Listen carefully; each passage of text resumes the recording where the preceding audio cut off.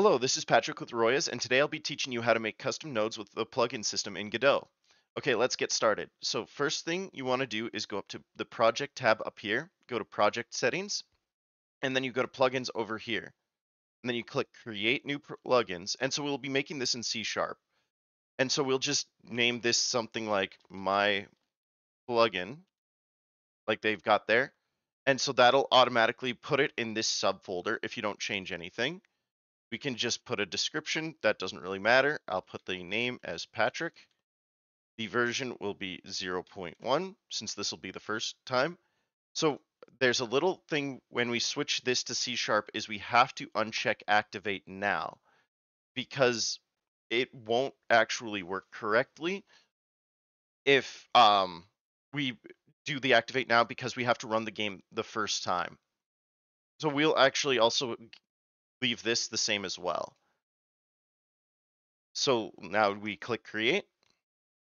And as you see, it just created this script for us where we've got this enter tree and this exit tree. So I'm going to go back to Godot and you'll see that it's made this add-ons folder for us with the my plugin folder with myplugin.cs and myplugin.cfg. So now we'll create the node that we want to, like our custom node. So that we'll create. So I'll go A and I'll do a sprite 2D.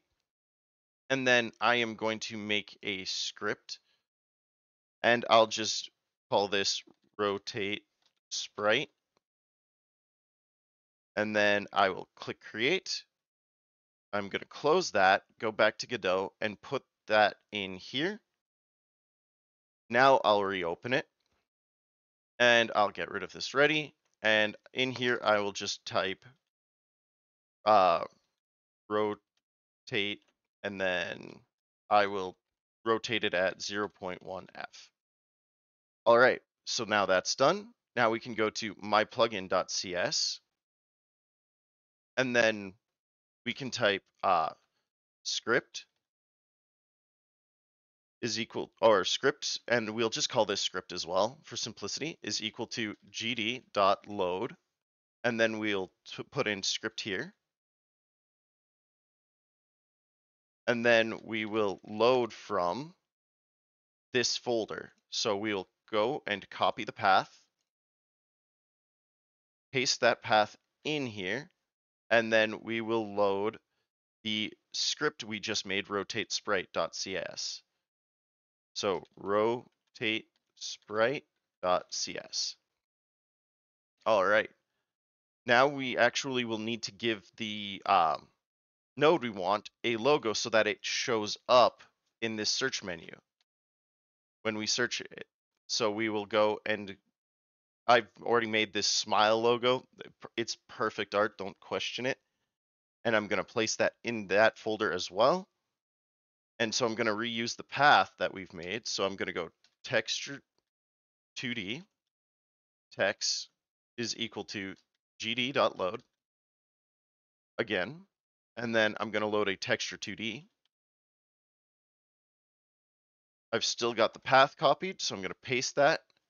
And then I've named it smile.png. Smile.png. And there we go. Now we can go to add custom type. And then we will say, let's call this rotate sprite. And then we will put sprite 2D in here.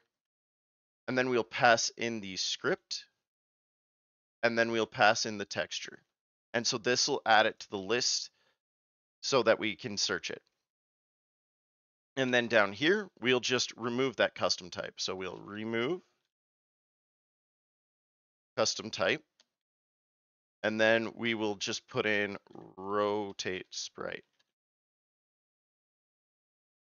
So I'll save that. And then we'll run it. Now we go back to project settings, and plugin, and we click enable. And then we should be able to search it.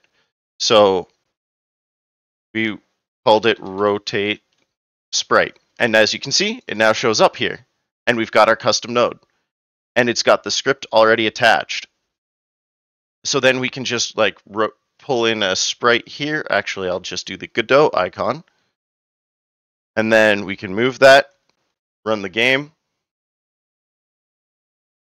and there we go. We now have our custom nodes searchable in the Godot editor. So this should make it easier if you have a lot of a lot of scripts and stuff that you want, and then you can just like, rather than having to dig through folders, you can go and search for them. It's great. All right. Thank you very much. See you guys later. Bye.